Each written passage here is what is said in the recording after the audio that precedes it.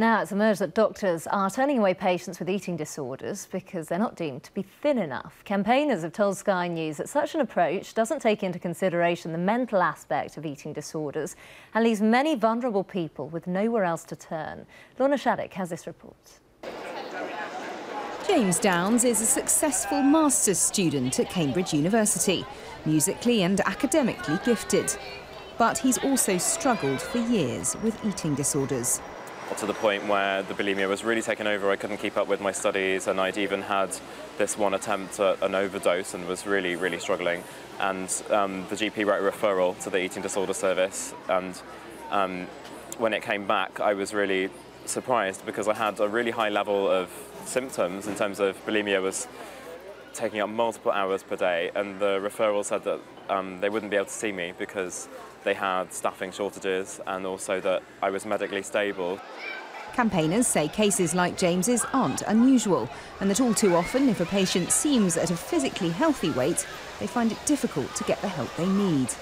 That's what former eating disorder sufferer Hope Virgo wants to change. 2 years ago, she had a relapse of her teenage anorexia, but was turned away by her local mental health trust. Unfortunately, because I wasn't underweight, there was nothing that they could do to support me. And I remember leaving that appointment just feeling really hypocritical. I felt like a fake. And I had this like relentless anorexic voice kind of beating me up constantly. Hope recovered thanks to support from family. But now she's started a petition, Dump the Scales, to encourage people and doctors to see eating disorders as a mental, not a physical problem, and not to judge sufferers by their weight alone.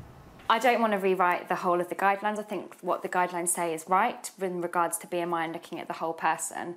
But I think we need to get them implemented across the whole of the country and to actually make sure there's standard implementation and that people are checking up on this and reporting back on this.